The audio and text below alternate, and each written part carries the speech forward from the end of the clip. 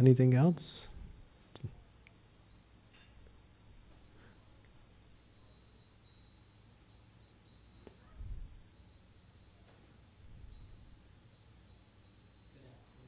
Yeah. I've also seen that what are these side effects? Like sometimes you also like chanting helps bring like positivity and like like you become more positive and Yeah. you do not criticize others. These are the qualities develop. And then but you've seen some devotees chanting good. They're not chanting really. It looks like they're chanting, but they're not chanting. Real chanting is not like that. Real chanting is not just mouthing the words. If you're chanting, you're actually purifying your heart.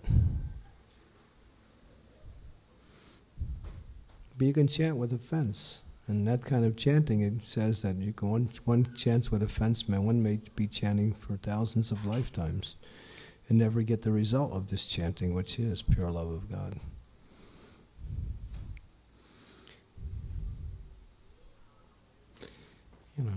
Those who are, you have to chant and you turn out a piece in each chant. We should cultivate that mood. The Shikshastikam prayers are a series of steps towards the perfection. The third prayer is the stage of how you should live. It's our consciousness. We should cultivate these four qualities: tolerance, humility, pridelessness, and respect for others. And chant the holy names. And it says if you're cultivating these things and chanting, then you can chant always. But if you're not, then you may be doing some lip service, but you're not getting much out of that.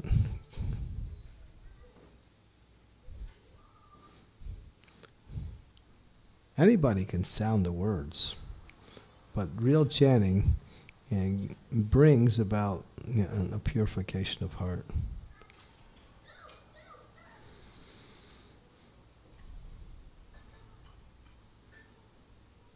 Of course, even in the higher stages, people can commit offenses. And one of the offenses is to find fault with Vaishnavas. Because one of the things you have to be careful is that as you make advancement through the process of chanting, false pride can enter. You become, what we say, fixed in your Krishna consciousness, and then you start becoming a little bit self-assured or proud. And then you start thinking, I'm advanced, I'm better than these other devotees. I know more Shastra, I have better understanding, I know this, like that. And then that false pride causes you to make mistakes or to criticize. And then it causes you to commit offense, and offense blocks your spiritual progress. So, chanting means cultivating these qualities. That's the third verse. Then, if you're chanting, then what's the fourth verse? Nadanam, najanam, nasundaram. I don't want wealth, I don't want followers, I don't want the pleasures of the opposite sex. I don't even want liberation. What do I want? Janmani, Janmani, Ishvari, Bhavatad Bhakti. I want causeless devotional service at your lotus feet. That's all I want. So by cultivating the third verse, the fourth verse manifests nicely. Lord Chaitanya is teaching what is the quality of a Vaishnava. He's not aspiring for any material things. But that aspiration comes into reality when we cultivate these qualities on the basis of the third verse. The third verse is the platform of steadiness in our spiritual practice. If you're always cultivating these qualities, you'll always be steady in your spiritual progress. If you're not cultivating them, that means you're trying to develop them. Cultivation means you're trying to develop them. And then you're on the mental platform.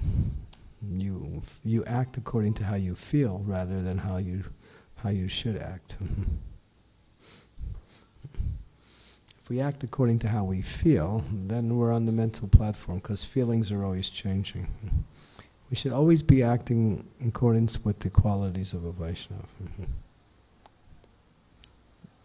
And then that allows for us to make, for the holy name to manifest.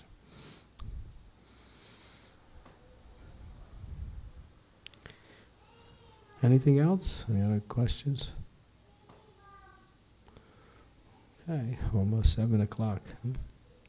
Time for arti. Okay, 32 rounds. Are you fired up? Ready? Tomorrow, 32 rounds. Haribo.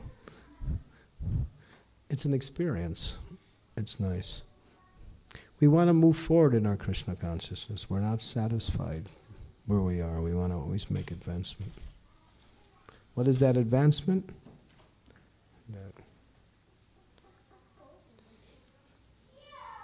Developing a taste for the holy name.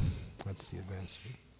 Srila Prabhupada ki jai. Go Premanandi Hari Hari Bo.